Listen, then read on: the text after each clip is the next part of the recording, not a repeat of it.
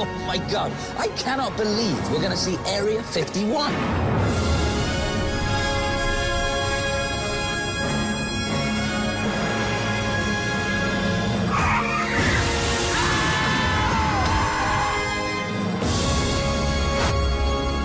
Hi.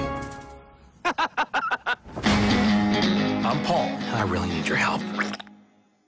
I don't know, we're on quite a tight schedule. What's the matter, Clive? There is an alien in the kitchenette making bagels and coffee. Did you want tea? No, I don't want tea. Ooh, Marmite. What if we wake up and find him inserting a probe into our anus? They don't do that. Anyone want one of these? Huh? Eh?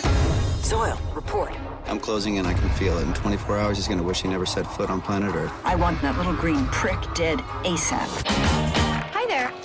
There's a girl outside. He cannot be from space. It's not possible. Are they looking right now? I got my people primed and ready to pick me up. So what happens if you get caught? They're gonna cut out my brain. It's kind of a buzzkill. Let's lighten the mood, shall we? Clive, when did you last get laid? The individual that you're traveling with is highly dangerous. It's not dangerous. He's kind of rude. Oh, what? This is small on my planet. A couple of times I've seen him scratch his spaceman balls. He showed me things. She's talking about a spaceman balls.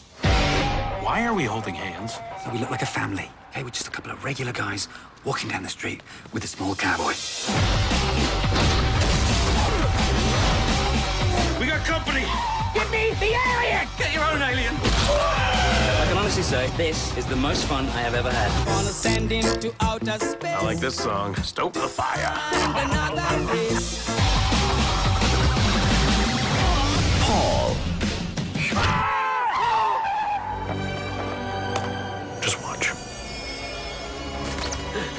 It's a miracle. Oh.